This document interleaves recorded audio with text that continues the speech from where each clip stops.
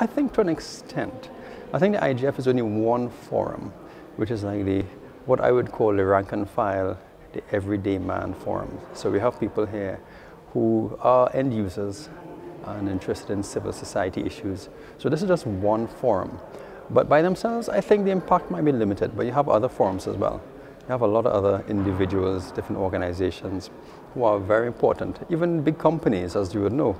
You have Google, you have Facebook, and they are big players in the internet. So the IGF is just one avenue. But you hope that other people, the big businesses, governments, they're critical.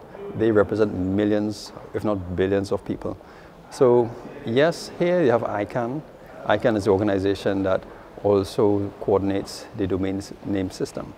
So altogether you need a joint approach so that, if you want the internet to grow and succeed and to have it to be that whatever you want it to be, then you really need a joint approach. So yes, the IGF can make some difference, but at the end of this, what happens a lot of these conferences, people do have a lot of conversations and then they go home and there's nothing else. And maybe next year we meet again and there's a lot of conversation and then you don't see anything happening.